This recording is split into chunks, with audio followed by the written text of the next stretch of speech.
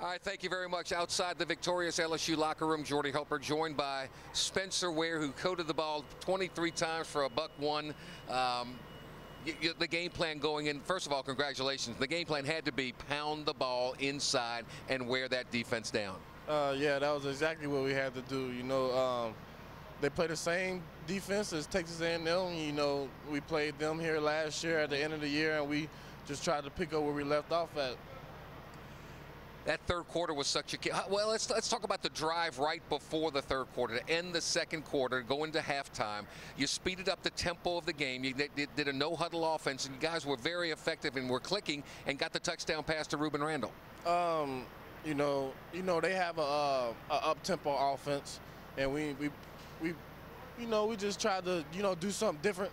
We have studied the film, and we've seen on film countless times where when a team came out the huddle, and the defense wasn't ready, they gashed them. They gashed them. So, we just tried to pick the right time to do it, and that was right before the half, and it worked out good for us.